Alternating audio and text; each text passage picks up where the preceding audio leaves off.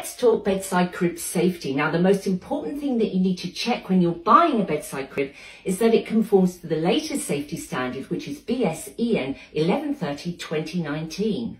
Now, one of the major stipulations of this standard is that the inside wall of the bedside crib must have a minimum height of 12 centimetres when in bedside mode. Make sure you read the instruction manual when you're assembling your bedside crib, and if you want to use it in bedside mode with the side down, you must secure it with the straps provided to the adult frame of the bed. It's important when in bedside mode that the internal wall height is no higher than the height of your mattress. Now, a lot of the bedside cribs have ratchets so you can adjust their height to make sure that they're at a safe level. Now we're going to attach the bedside crib securely to the adult bed frame using the straps.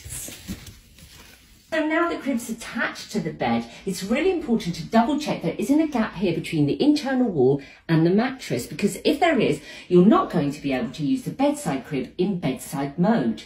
Now, don't be tempted to pad out this gap with duvets, blankets or pillows, because these can pose a suffocation hazard for your baby. Now, if you're worrying about the duvet moving into the child's sleep space during the night, we would suggest positioning your duvet further away from the edge where the crib is attached.